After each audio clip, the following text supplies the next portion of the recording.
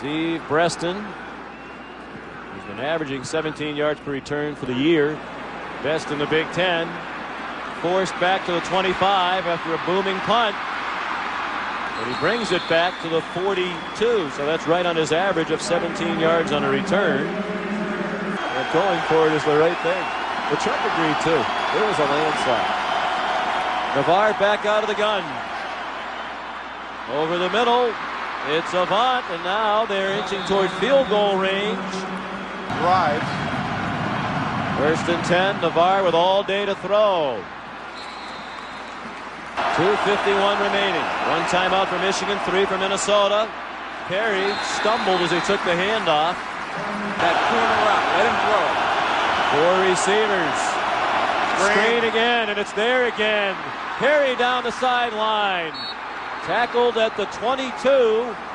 It's a first down for Michigan with 2:06 left, a 10-yard gain.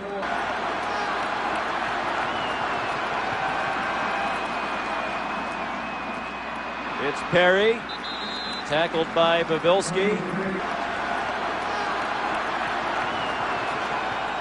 Here's Perry. Lost the football. And it looked like Michigan got it back. Tim Massacoy, the tight end, recovered it. There was also a helmet that came flying off.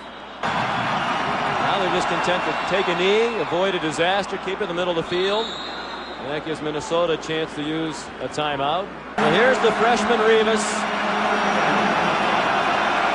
to attempt a 33-yard field goal. And that is right down the middle. And Michigan leads for the first time tonight with 47 seconds to play. I hope we do not see the squib kick. I can't stand it. This kid's been booting him out of the end zone. Let him kick the ball. Troy Nienberg booting it into the end zone. Defenders dropping deep. Abdul Khalik got it off, incomplete to Barber. He did a great job to flip that ball forward. They rush 3 again. He has time, throws for Barber. He's tackled after a gain of 7, and the clock will run. Aaron Hosack, one of Minnesota's best receivers, is on the sideline with an apparent leg injury, so he's not on the field. Abdul Khalik has the first down, has a lot more. Abdul Khalik now with a chance to get to the sideline. Flag down for an illegal block right at the end of the run.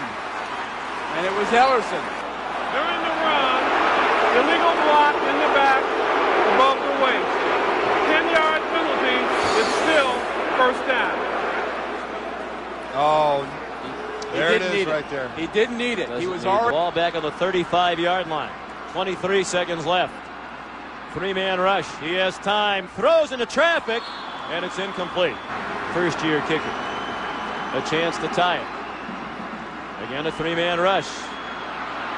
He's hoping for an answered prayer as it's thrown up and intercepted at the 13-yard line. Marcus Curry picks it off, and Michigan, in a memorable comeback, will defeat Minnesota, shattering so many of the dreams of these Golden Gophers. Be a lot of tears for Minnesota. It's a horrible, horrible loss for them, but there should be a lot of shaking hands there because it was an excellent game. And Michigan will retain the Little Brown Jug. They beat Minnesota for the 15th straight time. They scored 31 points in the 4th quarter and won despite giving up 424 yards rushing to Minnesota. Our final score, Michigan 38, Minnesota 35. Now for Rod Gilmore, Mike Golick, and Alex Flanagan, Sean McDonough saying so long for a moment from Minnesota.